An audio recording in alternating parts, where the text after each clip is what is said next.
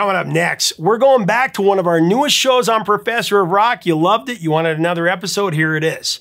This one has us digging deep into the catalog of the world's greatest party band. For this episode, we're featuring 5 essential tracks that together tell this band's story, including songs about concert car crashes and, rock versus disco. But I'm not telling these stories alone today. No, I'm turning center stage over to this famous foursome's iconic guitarist. And not only is he giving us the inside scoop on these classic songs, but he's also telling us which ones he loves and which ones he hates. It's going to be a lot of fun, so get ready. It's time to learn from the band who taught us all how to rock. Coming up next on Professor of Rock. Hey, music junkies. Professor of Rock, always here to celebrate the greatest artists and the greatest songs of all time. If you wondered why the Joker on the Adam West Batman TV show from the 60s had a mustache, you're going to dig this channel of deep musical nostalgia. Make sure to subscribe below right now. Click the red buttons and the bell and all that kind of stuff so you know when our latest and greatest shows come out, our interviews. We got some good ones coming. Check out my shirt. Chaos Records sent this to me as well. Go check out their store in Covina, California. They're amazing. And also check us out on Patreon to help us keep it a daily channel. So it's time for another edition, another installment of our new series, Evolution. In this show, we tell the story of a band's career through 5 defining tracks. This isn't necessarily the top 5. Each song chosen showcases the evolution of the band's sound and artistic direction. To keep things moving forward, we impose a limit of just 1 song per album. Though for this episode, I'm kind of cheating a little bit. You'll see why. For today's show, we're featuring the band that taught us all how to rock.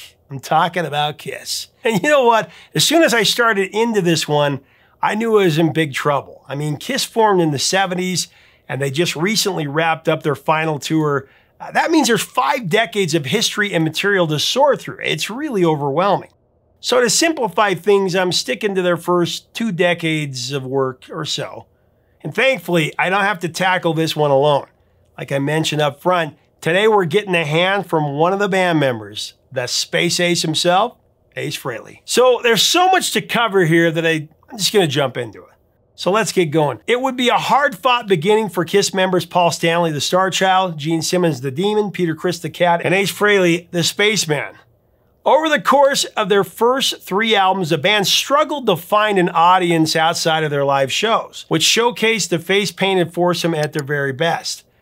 Their first trio of albums including Kiss and Hotter Than Hell in '74 and Dressed to Kill in '75, all of which put up relatively disappointing numbers. Their breakthrough wouldn't happen until the triumphant live record Alive that came out in '75. Obviously, there was some great music leading up to Alive, though, and one highlight that I really got to mention is Cold Gin. Although it's not one of today's songs, let's call it an honorable mention.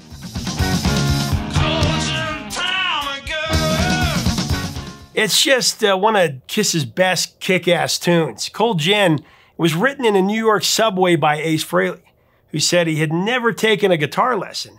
He had no idea it was destined to become a Kiss classic. In fact, he wasn't at all confident about it. Said Gene, I insisted that Ace should sing the song, but he refused and said that he preferred I sing it.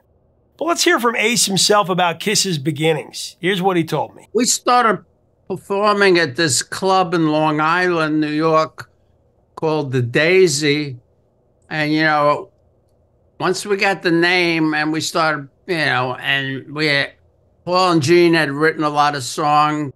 I don't think I had written anything at that juncture. And I think we may have done a couple of covers. I can't remember. But what we were doing in this little club was developing the makeup that we were going to wear. I mean, one night I walked out on stage with my whole face silver. I mean, I didn't know what the hell I was doing. And then one night I got serious and I decided to do these cool stars, silver stars, outlined in black and black makeup. And, Paul used to he had the same makeup back then that he has now. The only difference was originally he had a circle around his eye, like the dog from the Little Rascals. Yeah. Yeah. And one night I said to him, why don't you try a star? it would be a little more interesting. And he tried it, and I don't think he'd ever give me credit for designing his makeup, but that's what happened. Wow, very cool. That's what happened. And I'll swear on a stack of Bibles on that one.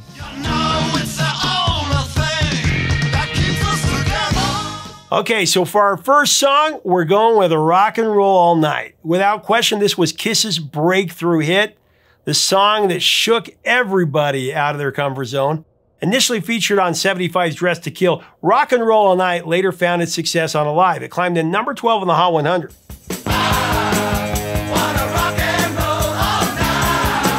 It's the song that has defined Kiss's musical identity. It's their calling card track, a manifesto, an anthem for Kiss fans to rally behind. Written by Simmons and Stanley, this all-out rocker helped Alive sell 3 million copies in short order. From then on, it was clear that Kiss was here to stay. I don't want to say too much about this one, rather I want to go to Ace's perspective, so let's turn it over to him.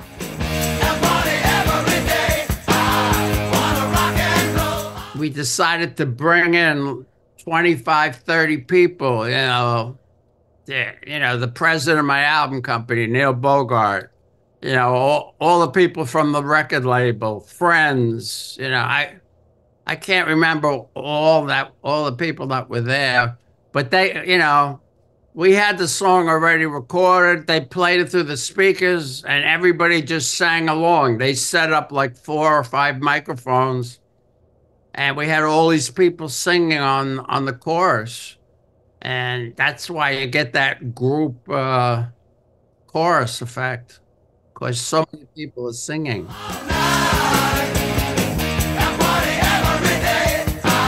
So coming into 1976, and this is where I'm going to cheat a little bit. You'll see what I did here. I think you'll be okay with it. There's so much good stuff in Kiss's catalog. So I'll call this one 2A and 2B.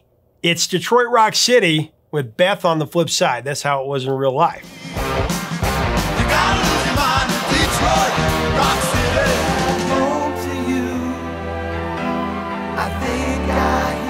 Paul Stanley began writing Detroit Rock City as a party-style tribute to Detroit's music scene. It's going to be a sex song. When producer Bob Ezrin heard it, he steered Stanley in a new direction. And ultimately, the song became a haunting rocker based on the story of a fan who was killed in a car accident on his way to a Kiss concert.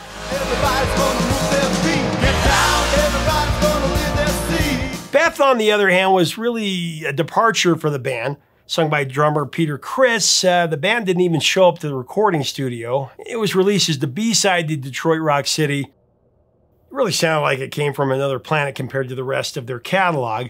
But radio stations preferred Beth over Detroit Rock City, and they started playing the song. And Beth became the A-side, the new A-side, and they were so intrigued the song rose to number 7 on the Hot 100. But reportedly, some of the band members hated the song. Was Ace one of them? Well, I'll let him tell you. Oh, Beth, what can I do? I always loved the song. I thought it was a beautiful song. I thought Peter did a great job on the vocals, and most of it is Bob Ezrin playing piano. Beth, I hear you calling. I love the song. The only problem with the song was that it wasn't in character with the rest of the songs we played. Yeah. And that was probably what Paul and Gene were thinking if they made statements like they didn't like the song. But I thought, a good song is a good song. I don't care if it's classical, country, or hard rock, If you got a good song, people are going to like it.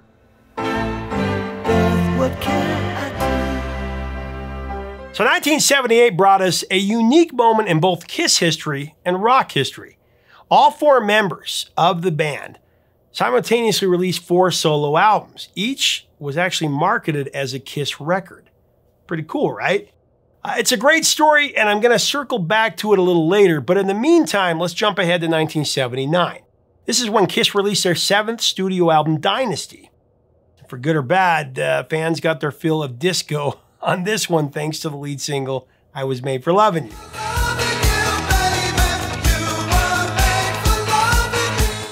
Was Made for Lovin' You was actually Kiss's most successful song on the Hot 100 that wasn't a ballad. And I believe it's their biggest in the digital era, the most streams. Coming in at number 11, during this time a lot of bands were infusing disco into their sound to stay commercially relevant. Rolling Stones, Rod Stewart, Pink Floyd, Queen, everybody. It was happening pretty much all over, and Kiss was no exception. Here's what Ace told me about this song and the era of music.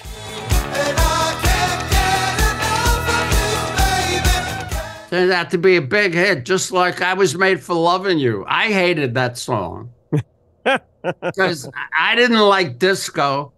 And I was looking at, watching a video the other day of Vinnie Poncia talking about him and Paul working on I Was Made for Loving You. And it became a huge hit because at the time disco was really big. But I really didn't, I kind of felt betrayed. I think a lot of our fans felt betrayed that Kiss did a disco rock song. Yeah. Because we're known for being a hard rock, heavy metal band. And it was such a departure from that, that some fans didn't like it.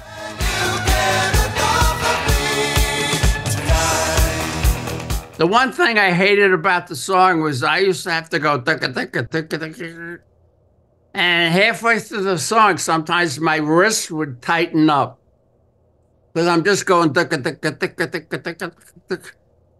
you know. And the only time I get a break is when I break into the guitar solo, and then Paul switches to the part that I was playing through the song.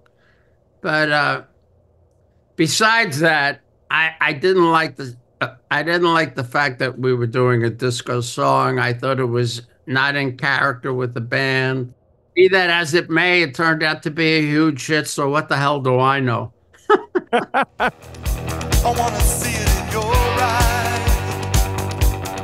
Okay, with our next song, Kiss really shook things up, sporting a new look in more ways than one.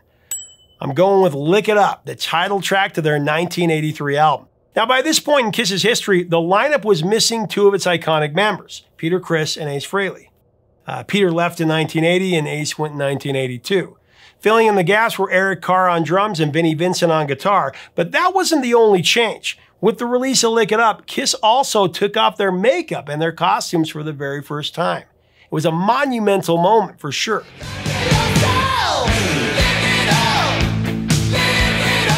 On the album cover, the guys look like four normal 80s rockers. They also did promotional appearances with their naked faces, stirring up a lot of publicity.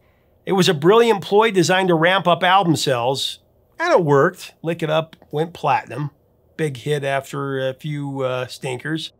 Once again written by Stanley and Simmons, Lick It Up is about living it up in the bedroom.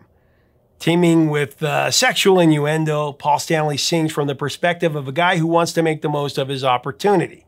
Don't want to wait till you know me better. Let's just be glad for the time together. Let's just be glad for the time together.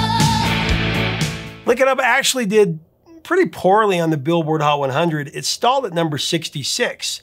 In the UK, it pretty much had that, reaching number 31. But across the board, it didn't make much chart noise. Except in Argentina, where apparently they loved the song. It went to number 4 there.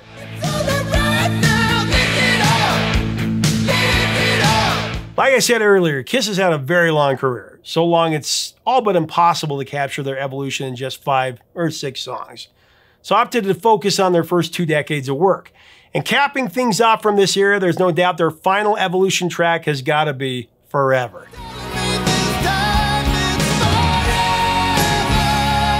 This one was released in 1990 as the second single from their 15th album, Hot in the Shade. At this point in Kiss's career, Bruce Kulick was now on lead guitar, and the band was also tapping into outside songwriters, including famed wordsmiths Holly Knight and Desmond Child. But for Forever, Paul Stanley teamed up with maybe the most un-Kiss-like partner that you could imagine, the flowing Fabio hair of Mr. Michael Bolton. A singer-songwriter best known for adult contemporary fare like How Am I Supposed to Live Without You and Percy Sledge covers.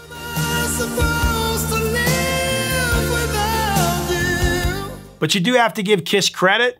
and I guess Michael Bolton. Michael Bolton? That's me. Partnership actually worked, and the timing was right. Actually, I have a full episode on it that I'll link to below. It channeled the band's softer side like they had with Beth, but Forever was a bona fide Kiss comeback hit. It reached number 8 on the Billboard Hot 100. I mean, the last time this band had broken the top 40 on the Hot 100 was in 1979 with I Was Made for Lovin' You, so this was a long time coming.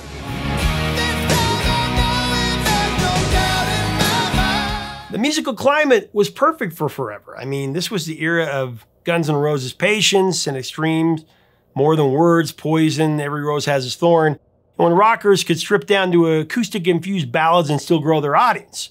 Rock radio and MTV ate it right up, and Kiss made the most of it.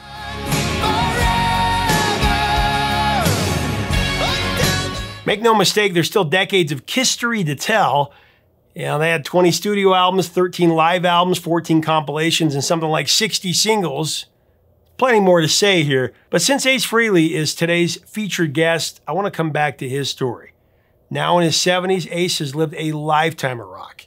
His career within and without Kiss has been prolific and phenomenal. His time with Kiss spanned over a decade and a half and includes a total of 16 studio and live records. And as a solo artist, he's released 8 studio albums and 2 more of Frehley's comments. But you know what? Out of all the Kiss solo albums dating back to 1978, Ace boasts the most successful record of them all. His self-titled September 1978 release. It went to number 26 on the Billboard 200 and certified platinum in the US. So here's what Ace told me about this first album that outsold his bandmate solo stuff and about his new record, 10,000 Volts. As we get into the last part of this, I want to thank our sponsor, Zenni. I wear the glasses I always wear. Zenni is always running incredible promotions on frames, and you can choose your own style and look. Just click on our info button right up here to get yours today. Today for the best prices. Well, 1978, you dropped your first solo album, and I recall hearing that you got the motivation to do a solo album when you were in a band meeting with Paul and Gene, and they made some kind of a sarcastic remark to you.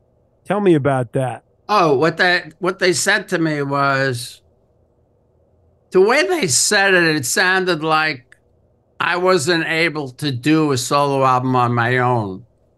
So that, you know, they said, Ace, if you need any help, don't hesitate to call us, as if I wasn't capable of doing a solo record on my own. And that just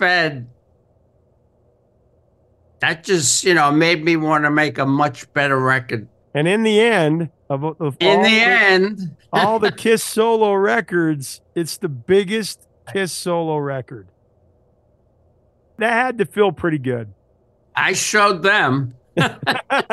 Did you ever get props from the guys in Kiss after your album was so successful?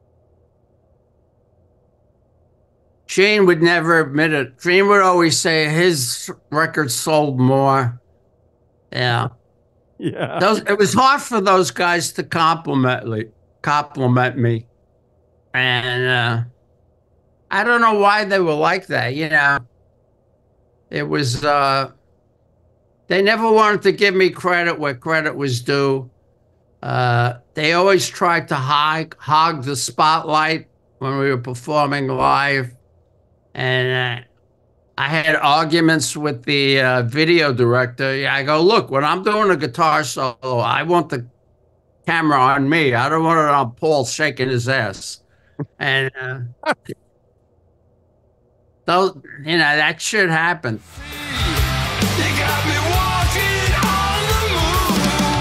Well, whoever I wrote other songs with, I mean, it was great and it was a lot of fun. But none of that compares to, you know, working with Steve Brown, my current co-producer. I mean, for some reason, when me and Steve got together, magic happened. And I can't even verbalize it. All I can tell you is, you know, when me and Steve get together and start working on a song, you know, magic happens.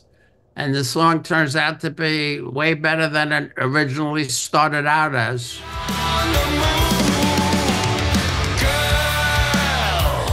with the fact that I was a huge influence on Steve when he was younger. And his two favorite guitar players were me and Eddie Van Halen. So, Yeah. he got a chance to work with his idol. So, he was humble in many ways, but wasn't afraid to tell me I'm wrong either, which I appreciated because I don't want somebody I don't want a lapdog. You know what I'm saying? One or two songs, didn't have bridges. And I said, the songs need a bridge. And he'd go, no, it's great the way it is. I said, no, it needs a bridge. So I'd write a bridge, we'd record it. And then after I wrote the bridge, he'd go, Ace, you were right, You have more experience than me as a songwriter, and I tip my hat to you, or whatever.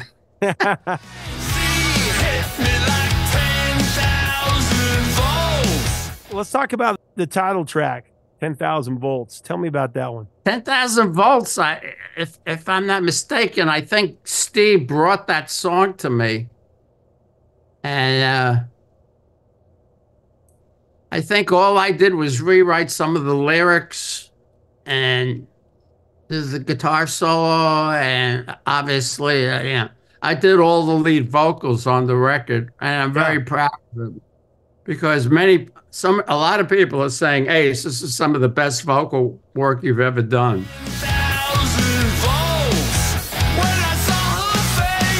And I don't even consider myself a vocalist, Originally, I started singing out of necessity because I didn't have a lead singer. And, with New York Groove, I had to sing that because it was a big hit. And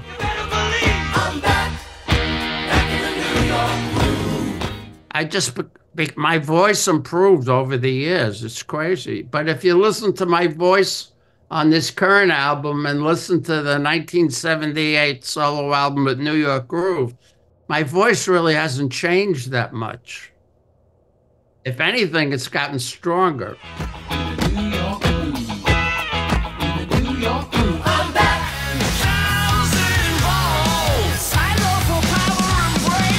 Thanks so much for watching. Make sure to pick up Ace's new record, 10,000 Volts. I'm going to link to it below. Leave us a comment about Kiss. What is your history? What are your 5 picks on Evolution picks? Where did I go wrong? Where did I go right? What are your picks? What are your memories of this band? The first time you heard them? Let's have a great discussion below. If you like our content, we invite you to be a part of our community. We'd love to have you. Just subscribe below. Until next time, 3 chords and the truth, my friends. Talk to you soon.